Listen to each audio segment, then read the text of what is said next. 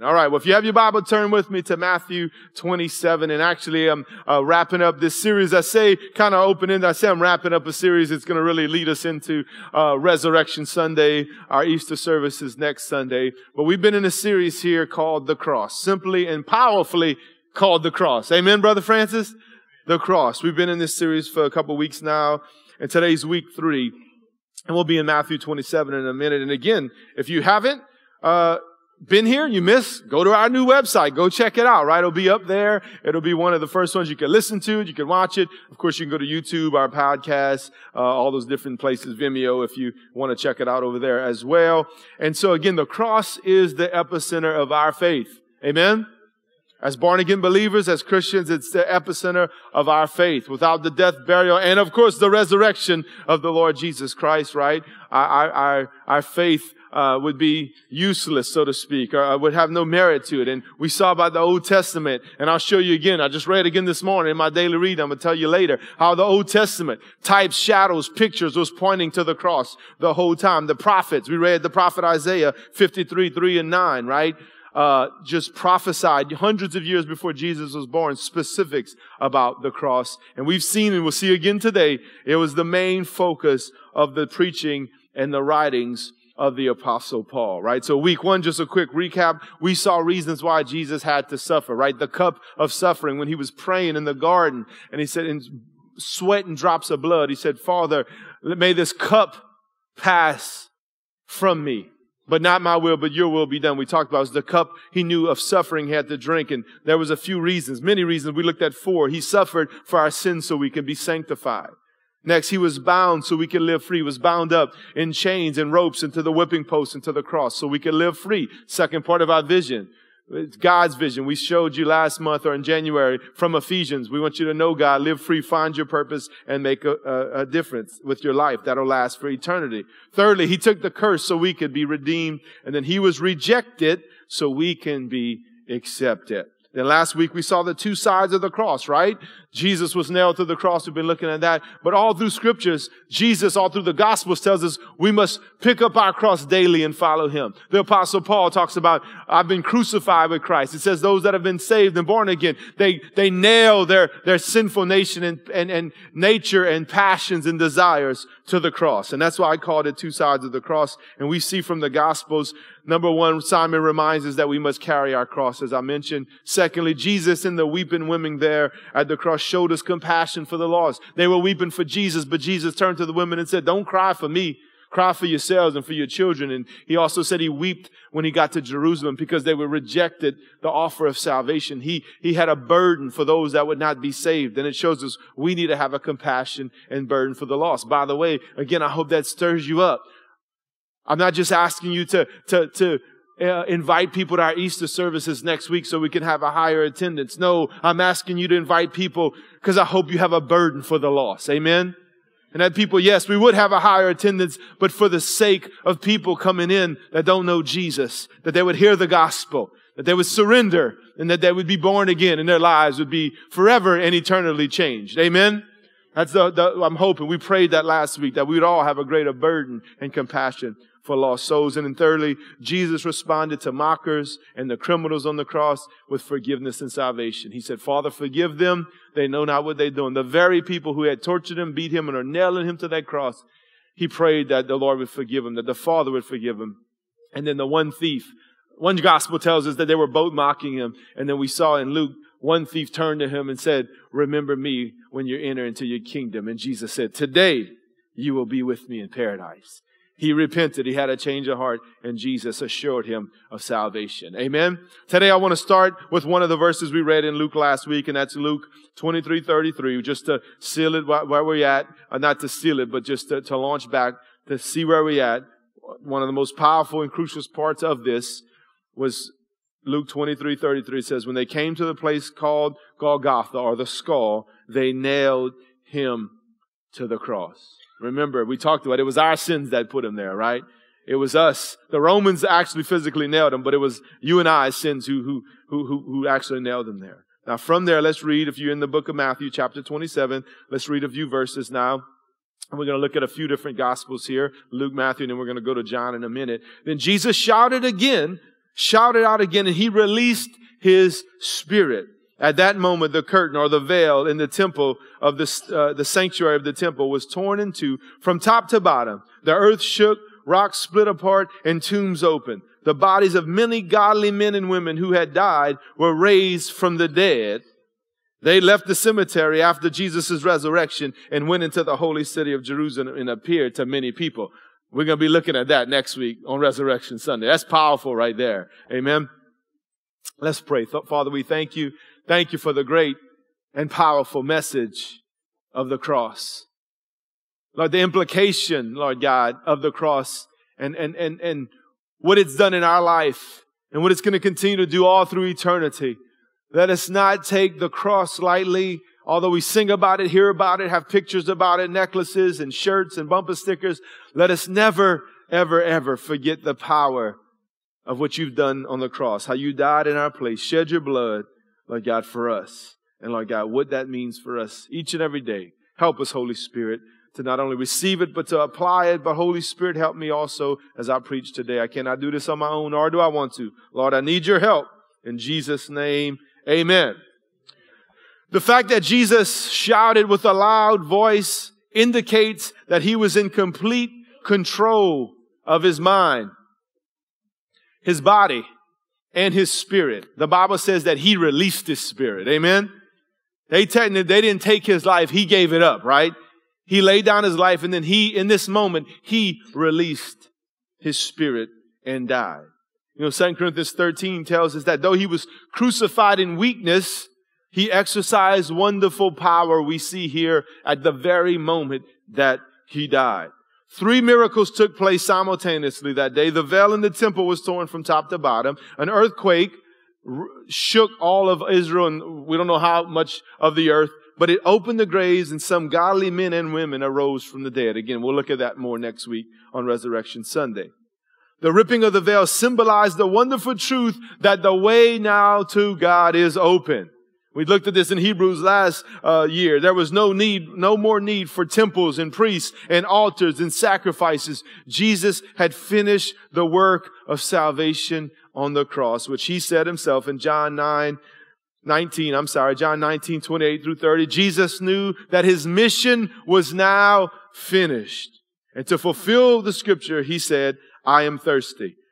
A jar of sour wine was sitting there, so they soaked a sponge in it, put it on a hyssop branch, and held it up to his lips. When Jesus had tasted it, he said, it is finished. Then he bowed his head and released his spirit. I love that. He knew that his mission was now finished. I love how the New Living says that. See, Jesus came to earth to make a difference. Amen? Ultimately, he made a difference that changed all of our lives and all of eternity, right? He knew at that moment it was finished. He did everything he needed to do to secure our eternity and our salvation. We see, as we just saying, that our God is a way maker. Amen? We see that all through, again, the Old Testament. God made a way for the Israelites through the Red Sea. He made springs of water in the desert. He brought manna from heaven. He gave oil to a widow that wouldn't stop until the jars stopped coming. He kept on flowing out oil so she can have enough money to pay off debt and provide for her family. Christ himself is the way. God is the way maker. He is the way, right? He tells us that in John 14:6. Jesus said to him, I am the way, the truth, and the life. No one comes to the Father except through me. Let me pause right now and ask you something. Is there something in your life that only the Lord can make a way through? As we just prayed, and I just sensed the burden of some of you, but at the same time sense the peace, the burden of all these people we're praying for, whether it be Mr. Kenneth in the hospital or Pastor Josh and his family and Church of the King there, and a heavy burden they're carrying today and they're walking through right now. Maybe you have something going on and you know it's only God that can make a way through the circumstance. Anybody out there say, man, that's me. That's me. I just want to let you know our God is a way maker. Amen. And specifically, we see as we wrap up this time focusing on the cross. Of course, we'll talk about the cross some more a little bit next week as well, but we're going to mainly be focusing on the resurrection. When Christ died on the cross, he made a way for all humanity. That's many different things, but three specific things. That's a tongue twister right there. Come on, Lord, you made a way for me to talk properly while I preach. 3 key areas that the Lord made a way in. Number 1, Christ made a way out for us. Christ made a way out for us. Come on, one sister was excited about that. Thank you. Hallelujah. Matthew 27, 53 and 52. Let's read it again. The bodies of many godly men and women who had died were raised from the dead. They left the cemetery after Jesus' resurrection, went into the holy city of Jerusalem, and appeared to many people. I'm going to dive into that more, but again, that's a picture right there. That really happened. It's something supernatural that happened. But let me ask you this question. And I know what the word actually means fear, so, God wants to free you. But how many people who got in here are claustrophobic? You say, man, that's me. Maybe riding on an airplane, maybe an elevator, maybe, I see Karen over there, but Hezekiah's tunnel, right? We went to Israel, we walked through Hezekiah's tunnel, and, that thing was tight. You had to get down. It was close. You had water. But actually, Karen said that, but her and my wife prayed and the Lord delivered her, right, Karen? And, but even my wife going through Hezekiah's tunnel, maybe, if you ever been to the beach with your kids or grandkids and they buried you in the sand, any of those things, if you're claustrophobic, you're looking for a way out, right? I tell you what, and my wife's not in here right now in the moment, but she was looking for a way out in Hezekiah's tunnel.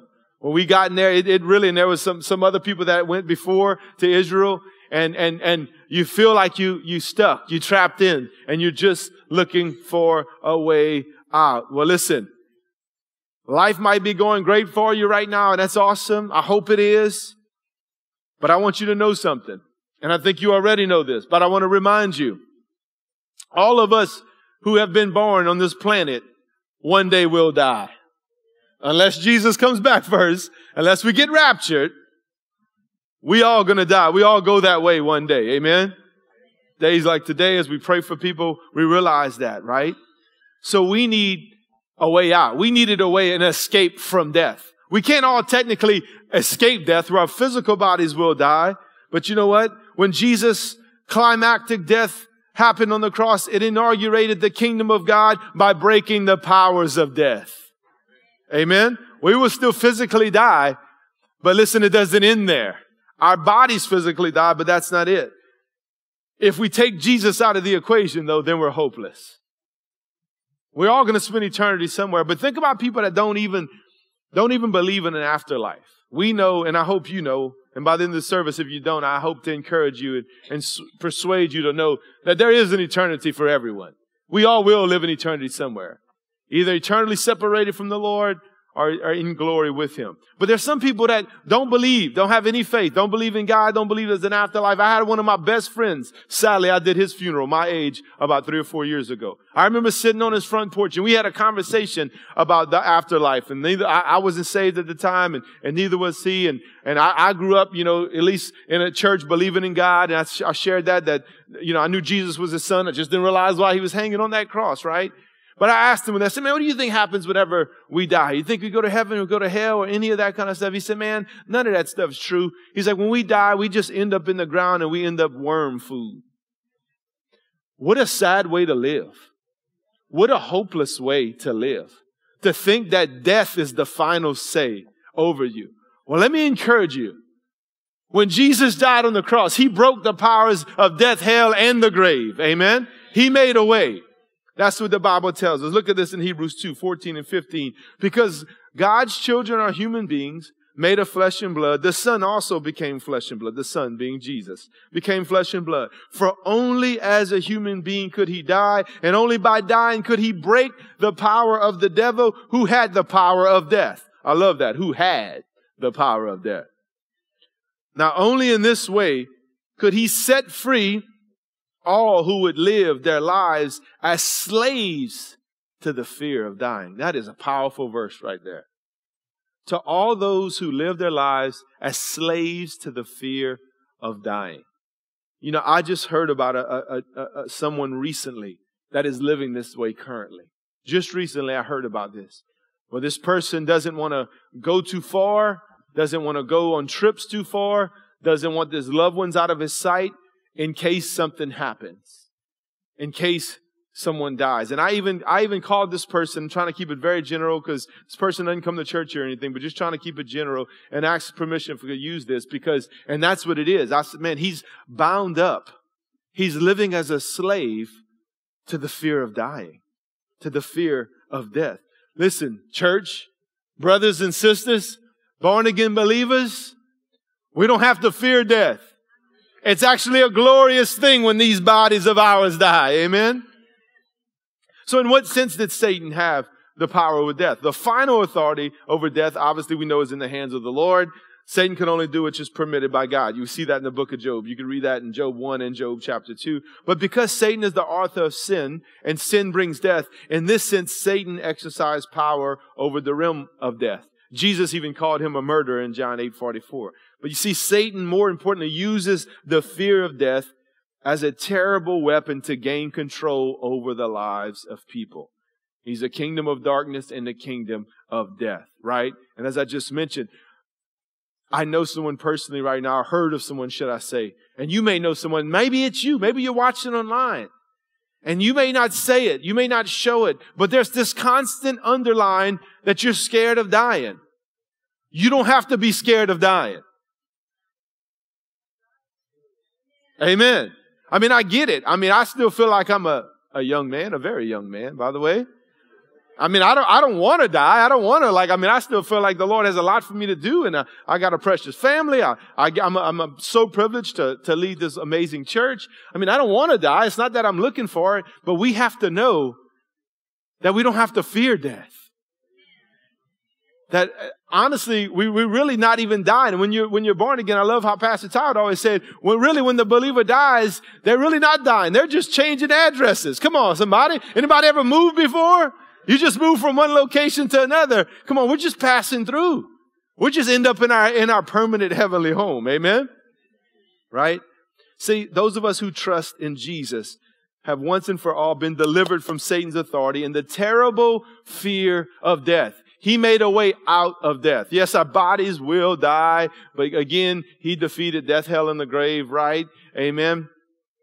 Again, I read this morning, I'm reading through Joshua, just started reading through Joshua again in my daily time, and there's another great picture of this, of the cross, in the book of Joshua, with Rahab. When Rahab hid the two spies, Joshua sent two spies out to Jericho to go spy out the land, right? Rahab hid the two spies, and they came looking for them. It's like, no, we're not here anymore, but she hid them. And how she helped them to escape was she let a scarlet rope, she let them down by a scarlet rope out of the window, and she said, hey, run off, go hide in the hills till the men are looking for you are gone. And look, she helped them escape to a way out so they wouldn't be captured and probably killed, right? If the people in Jericho would have caught them. And then later he says, hey, because you've done this for us, when we come back to conquer Jericho, and they did, and killed everyone in the town, she said, the spies told her, leave that scarlet rope, a red rope, hanging out of that window.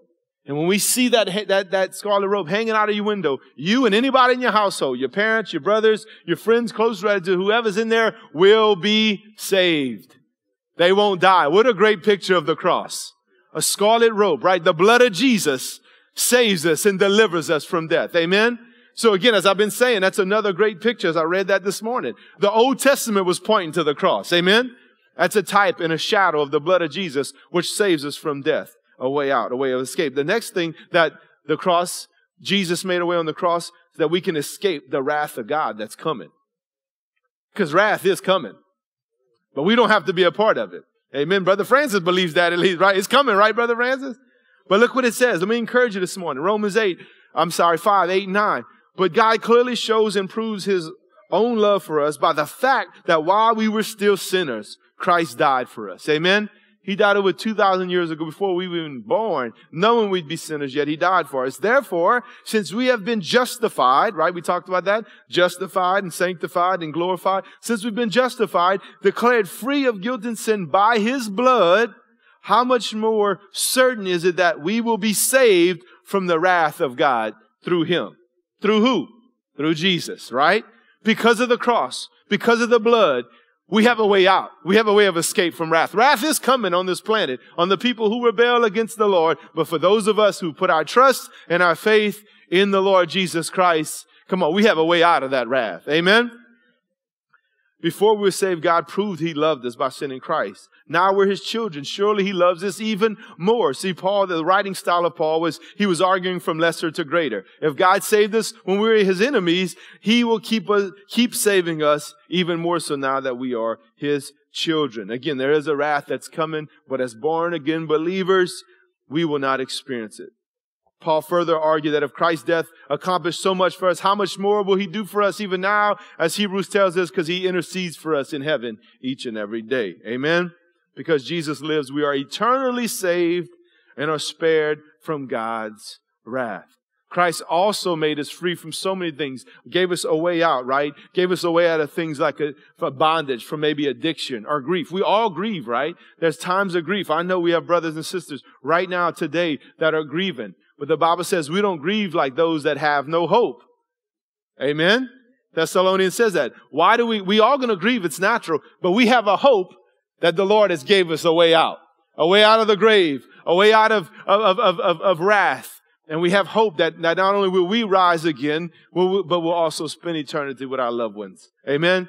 So maybe you're in bondage, maybe to some addiction, some grief, something that's been bounding you down. There's so many other things we can go into here, but he made a way for you to be free and to be out of that. Amen? To escape sin, bondage, death, hell, and the grave. Amen? Number 2, Christ made a way up for us. Christ made a way up. Hebrews 10, 19 and 20. And so, dear brothers and sisters, we can boldly, everybody say boldly. Come on, say it boldly. There you go.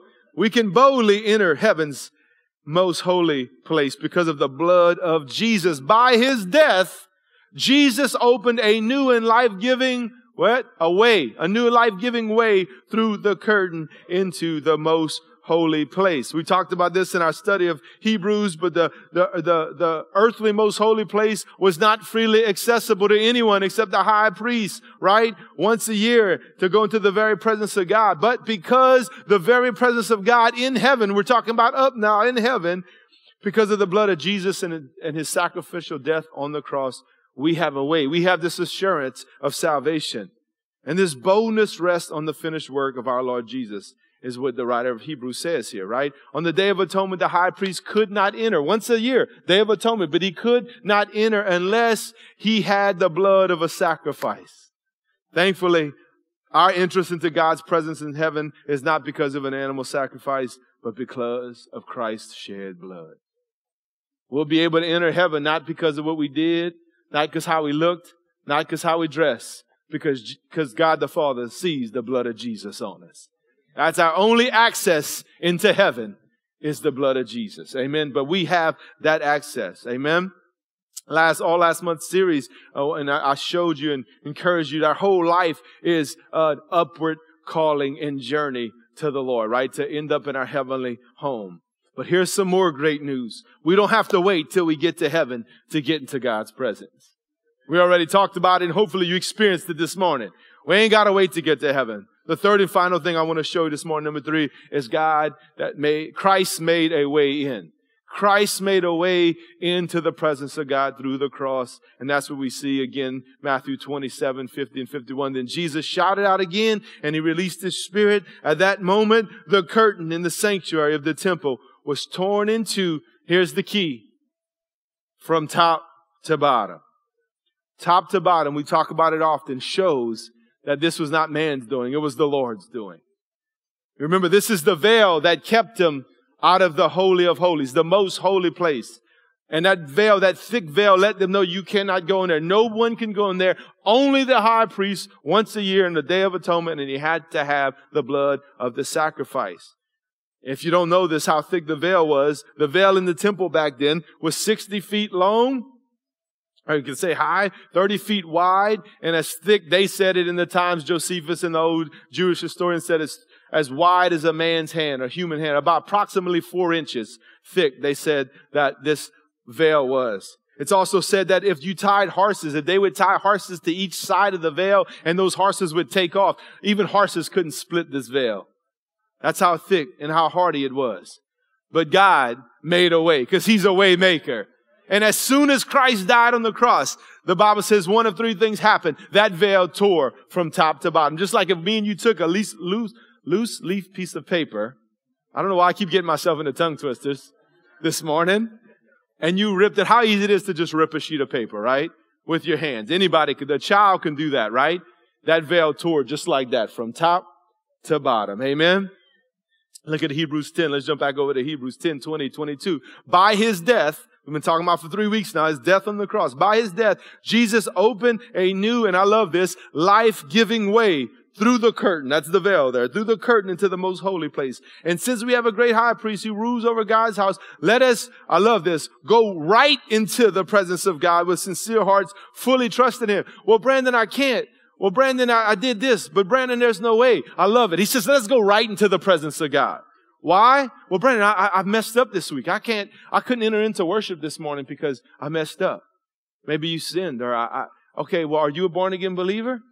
Look what this next verse says. For our guilty consciences have been sprinkled with Christ's blood to make us clean, and our bodies have been washed with pure water. I'm not saying this gives us a license to go into willful sin. That's the word I'm looking for. Willful sin and just do what we want. No, but we all going to make mistakes. We all going to mess up. Don't allow your guilty conscience to prevent you from coming into the presence of God. Because the blood of Jesus has washed your conscience clean. If you're a born again believer, and we all mess up, we all do it, we all miss it, right? We all fall short, right? That's what the Bible says. That's what sin means. We all miss the mark. We're shooting to be godly. We're on this sanctification process. But when you miss it, if you feel guilty, if you feel condemned, it's not the Lord, it's the devil. The enemy is condemning you. There's no condemnation for those that are in Christ Jesus. No, you can go right into the presence of God because of the blood of Jesus, because of the cross. Amen? Jesus' death on the cross gives us full access to the Father. We have access to the presence of God anytime. Don't wait till Sunday morning, church. We got access anytime. And we can have intimacy with God anytime as well. I think about this. My son moved out of our house about 2 years ago, but he still has a key to our house. So he still has access to our house. And our food, by the way, too. Amen. How many of you parents that have kids that move out know what I'm talking about? Amen. And we gladly do it. I'll be sitting in my chair. I hear that door unlock and he comes. Hey, bud, what's going on? How you doing? Oh, I ran out of milk. I need some, it's just like, help yourself, bud. Right? That's what parents do, right? Like we got plenty of milk. He still has access to my house. Why? Because I'm his father and I love him. And I gave him that access. So he knows he don't even have to knock on the door. He just puts his key and opens up and comes right in. What a great picture of us, y'all. The key for us is the cross. He's given us full access. Amen? Even for eternity. Talk about even to our food. He has access to our food, right? Come on, we're gonna be feasting at the marriage supper of the Lamb when we get to eternity. Amen? Full access to all the Lord's provision, to his glory, to his greatness, to whatever it is. Come on, I'm looking forward to that. All those good foods we eat down here that we're not supposed to because of the calories and the sugar. I believe we're gonna have all that in heaven and we're gonna have glorified bodies. It won't even matter. Amen? We can enjoy those things and it won't even matter. Come on, that's not in the Bible, but it ought to be. Amen?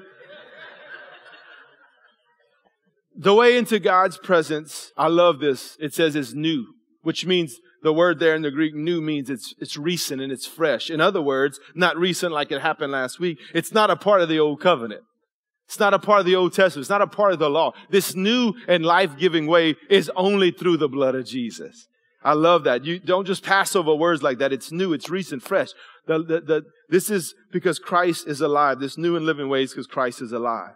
Amen. And we can come to God through him, our high priest, as Hebrews says. When Christ's flesh was torn on the cross and his life was sacrificed, God tore the veil in the temple from top to bottom.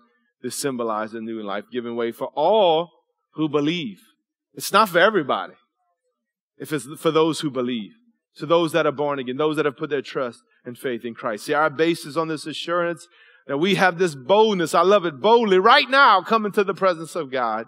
Because of what Jesus did. We have an open invitation to enter into the presence of God. I love that. I was thinking about that this morning too as I was going over my notes.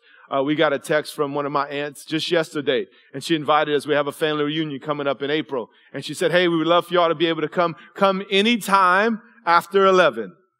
Come anytime after 11, y'all can come. That's when it starts, right? And so it's an open invitation for the rest of the day to just come who can come. I started thinking about that. The way open to God wasn't forever for everybody. There was a certain time it opened. And it's when Jesus died on that cross. And He resurrected out of that grave. Amen? Now, any time after that, we have open access and invitation into the presence of the Lord. Amen? Since the time Christ died on the cross, we're privileged, saints, that we can dwell, not just visit, we can dwell in the presence of God every moment of every day. What a tremendous privilege this is. Amen? Come on, somebody. As we close, I'm going to get the worship team to come back up. And I want us to try to get into God's presence again. And hopefully you still are before we leave today, even just to focus on Him. Our God is a way maker. And He made a way for us out, up, and in. And He used Christ's death on the cross as the vehicle to make that happen. Amen? Come on, how many of y'all are thankful for the cross this morning? Thankful for the blood of Jesus. That we can be set free and escape and be out of bondage and sin and wrath and death. Yes, our physical bodies will die, but it's not the end. Amen? And then up, we know that we have access to the heavenly presence of God. And then, of course, in His presence every day, we have access. He made a way into His presence today. I want to read one more verse that I read already. I say another verse. As we close, He says, right, He's the way maker. He is the way. John 14:6 says this. Jesus said to them, I am the way, the truth, and the life. No one comes to the Father except through me. Only way to have access to God's presence today, tomorrow, the days ahead, and to have access to the heavenly, most holy place that we'll spend eternity, you must come through Jesus.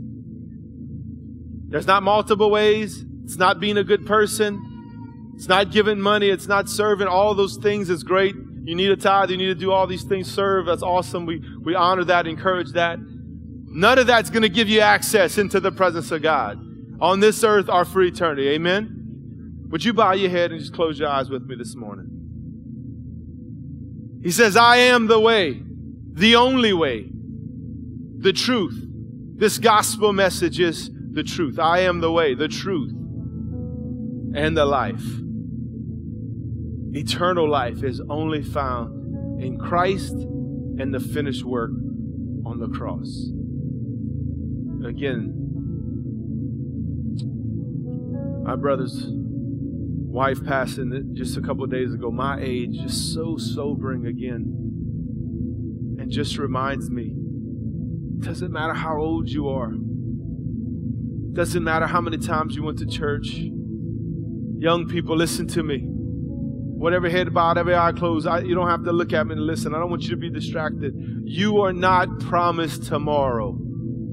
You're not promised this afternoon. I'm not promised this afternoon. We may not make it to the second service. That's the reality.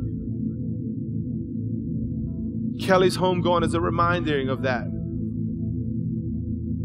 Please don't pass up this opportunity to surrender your life to Christ, to be born again. All these promises of the way that God has made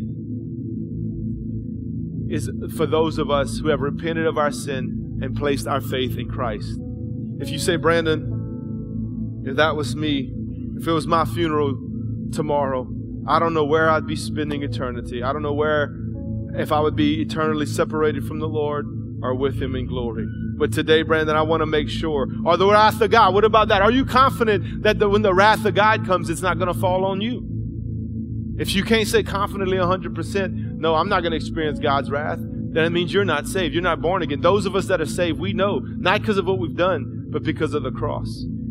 If either one of those, if you're not sure, if you say, Brandon, I don't know where I'd spend eternity, or I don't know if the wrath of God is coming for me, then you need to make a decision today. If you say, Brandon, that's me, I need to surrender my life to the Lord. Whether you're in here in person or watching online, just slip up your hands to the Lord right now. Say, that's me, man. That's me. That's me right now. I need to give my life to Christ. I need to be born again. I see your hands, ma'am. Amen. Anybody else? Sir, over here. Thank you, Jesus. Come on, young people raising their hand. Sir, right here.